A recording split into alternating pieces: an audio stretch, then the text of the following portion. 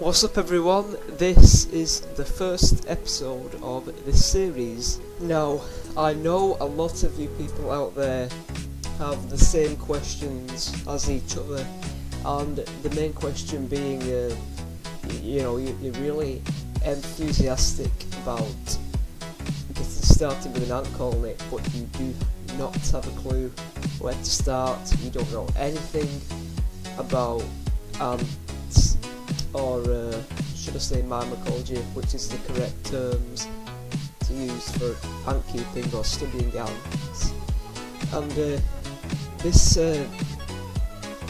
series is going to be for you people out there who want to start an ant colony and be successful and want to learn about myrmecology and ants. And I'm sure that once you've watched all these tutorials and studied them properly, watched them properly, then you'll be absolutely fine. Now, I remember back in around 2009, which wasn't really that long ago, I was sat right here and I absolutely was fascinated with ants. I did not know anything about them at the time. I knew a lot about insects like butterflies. I don't know if you can see, over here. You can see the butterfly collection over there, which is what I collected. Obviously I didn't kill them, they were already found like that, but yeah, the one above there is what I bought, but yeah, the rest of them is what I found.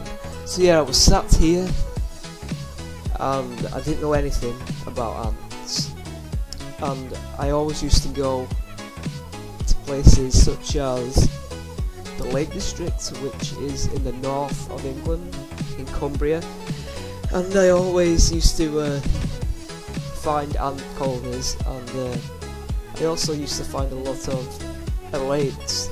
If you don't know what an elate is, it's basically new queens that come out of the nest, the flying, what you would think is flying ants, is the elates, which are the new queens. So I was very curious in what to do on how to start my own colony. So at first, when I first started, when I didn't know anything, the first steps that I took was to try and start a colony. So I think it was around August 2009. I found a lot of elates, so I collected a queen elate, and I got a mated queen elate. When the elates mate, then the male elates will die off, and the queens will lose their wings. They're attached with a hook, and the hook will, their wings will fall off from there. So I remember getting this jar about so big, a jam jar, filling it with soil, sand and stuff, and putting the queen in there. And from then, I didn't know what to do. I put water in the, to make the sand and soil damp. I knew that, so that they could dig, the queen could dig, and the queen did dig, went down, and I didn't know anything then. And after a couple of weeks, me being a little stupid and didn't know anything, I thought that the queen had died, so I threw it in the bin. So then I thought that I knew I was doing something wrong. At the time I didn't know what it was, but I knew I was doing something wrong. So later on I discovered the what's the name? These plastic ant farms that you can buy from think I bought mine from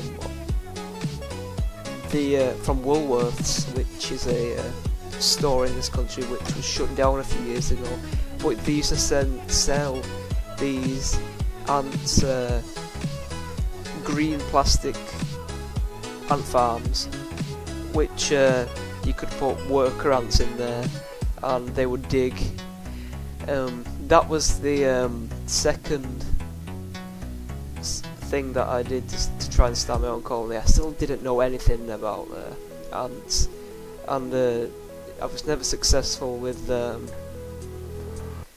putting workers into these plastic ant farms.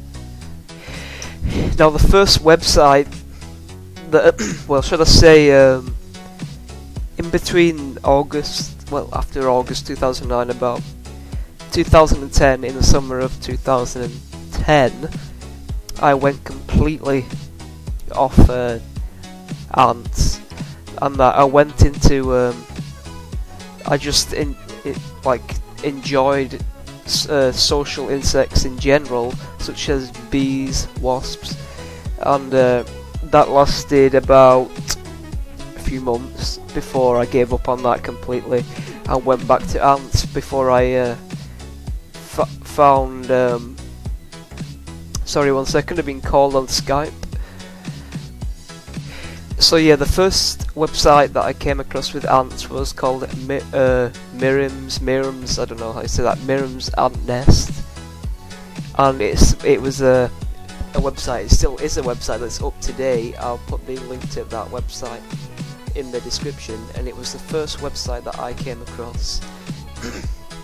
And that night I was reading through the whole website, I remember, and it has on the website information about British ant species. It has information how to keep ants, what to keep them in, and it also has a journal section where other users posted their stories about keeping ants and how they keep them. And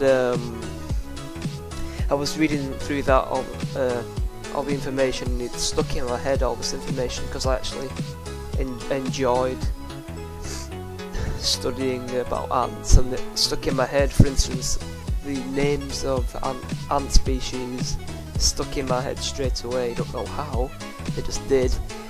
And also,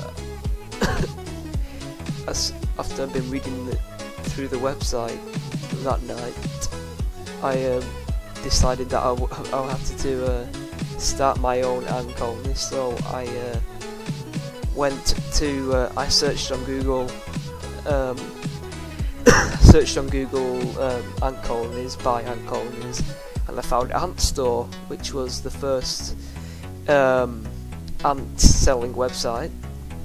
So I went there, and I bought some Lasius niger, which is the common black garden ant in this country.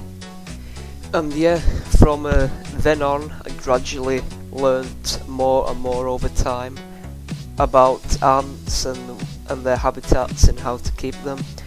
And this series, I've got all my knowledge, and I'm going to be giving it all out to you people out there who are wondering the same as I was back in 2009. And I always thought I'd never know anything about ants, you know, I'd never be able to keep ants. I always thought I'd be fail at it, and I just didn't know anything at the start. And now I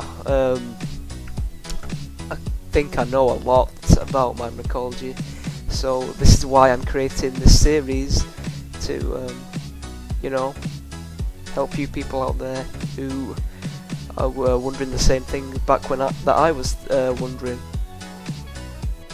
So that was an overview of how I learned about myrmecology. So in the next episode, it will be the first episode teaching you how to start your own colony. So thanks for watching, and I'll see you next time. Goodbye.